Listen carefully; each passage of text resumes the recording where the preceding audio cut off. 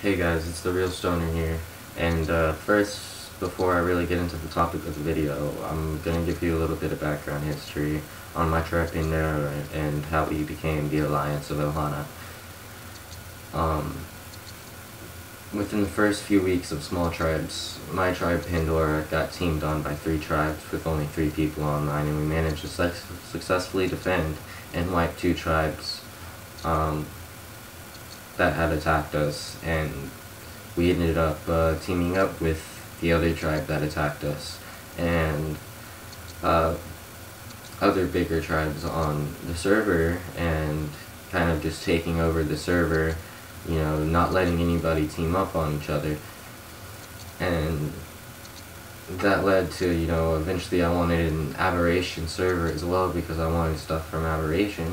So I went over there, and I ran into a tribe who kind of had the same thing going on their server, where they had teamed up against other people who were trying to team up on them and push them off the server, and they let me come and build on their server. In exchange, I let them build on mine, and everything was fine. And then we started cross-server raiding, and me and my tribe went and to a server and started attacking them, and we got teamed up on by 3-4 different tribes. And so we started, taking other tribes from our server and attacking them, and, teaming up on their server, attacking, other tribes that tend to team up on whenever we tribe this tribe, or, attack this tribe or that tribe, and, everything was fine. And then I talked with, Goldfish a little bit, and he asked me about Poseida, and I kind of just avoid it because I went raiding with Poseida, and I'm friends with Poseida, and, I had to push it aside. I'm not going to have anything to do with it. And then I talked with him in a Discord call, where I did ask him to show me where holes are near my base, which was on the desert plateau, so that I could block out the outsides of them with a turret tower, so that people who tried to get under my base couldn't. And basically, my old base had gotten sleeping bags put under the base, and I don't know how to undermesh, so I couldn't go down there and destroy them or anything. So I had to move my base location. It was very convenient, and I wanted to avoid this happening at all costs again.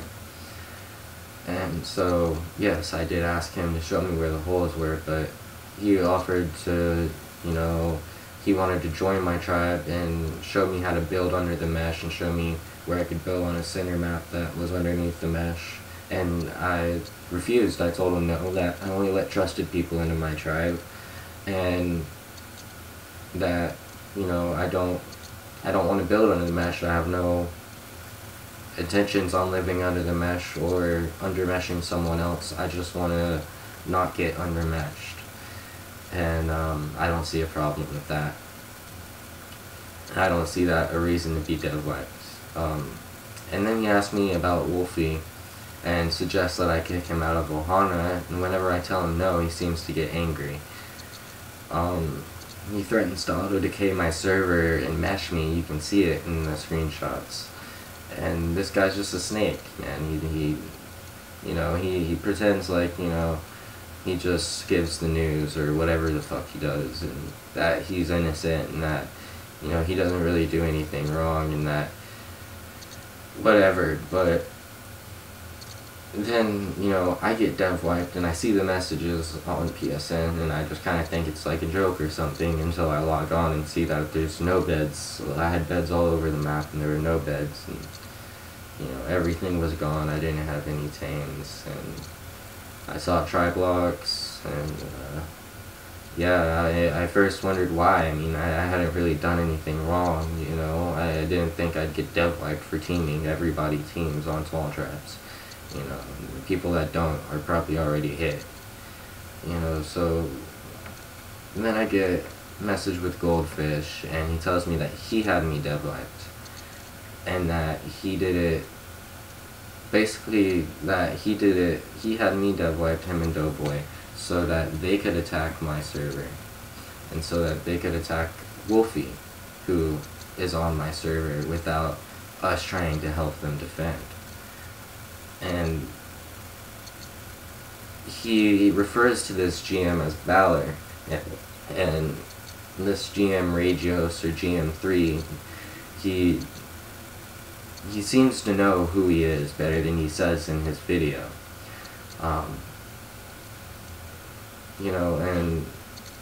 My other bases haven't been dev wiped. I have other bases on Aberration and other servers, and they haven't been touched, and same with the other 2 tribes that got dev wiped. And my theory is that this GM doesn't care about undermeshing or DDoS or cheating.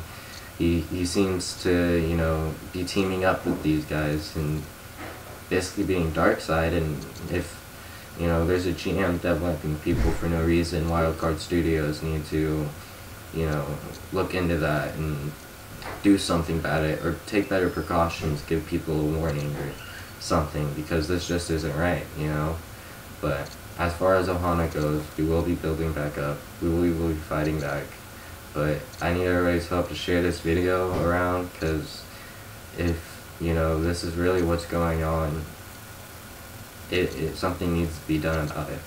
I don't want to see other people get dev wiped and, just be left in confusion of why did this happen, why can't people raid me legit, even, nobody has tried to pull up on me pretty much since.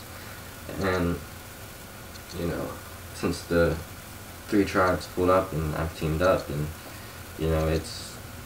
it's just not fair, guys.